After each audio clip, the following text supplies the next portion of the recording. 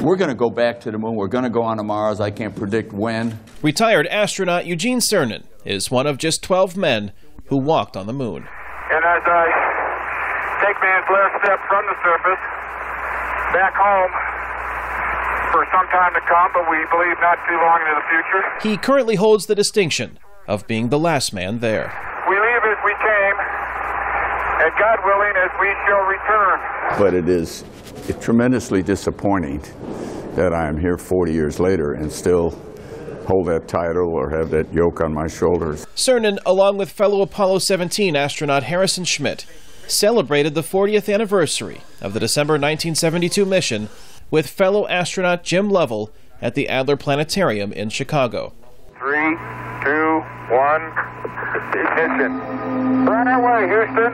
As they returned to Earth on that long ago December 19th, Schmitt and Cernan didn't expect that 40 years later they would be commemorating it as the end of an era. To say that I thought it would be 40 years or what really is going to turn out to be 50 or 60 years before Americans were back on the moon, I would not have guessed that at all.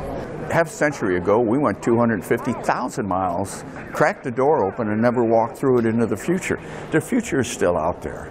A plan to return to the moon, which President George W. Bush proposed, was scrapped by President Barack Obama.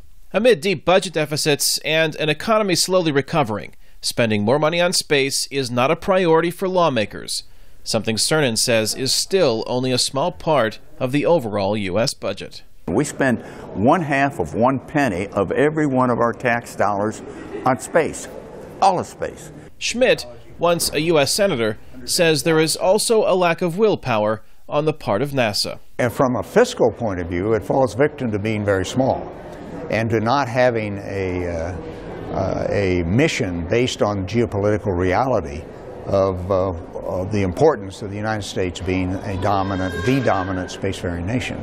We wrestled the leadership of space from the Soviet Union some 50 years ago. Half a century later, here we are today, and our hands are in our pockets. We cannot get an American into space on our own hardware. With the space shuttle now retired, the U.S.-based corporation SpaceX is developing a vehicle that can transport people to and from Earth's orbit. A manned crew capsule could be ready in the next few years. But for veterans of the Apollo program, that's not enough. They believe NASA should prioritize a return to the moon. America's challenge of today has forged man's destiny of tomorrow. With Mars the ultimate destination. Kane, Farabaugh, VOA News, Chicago, Illinois.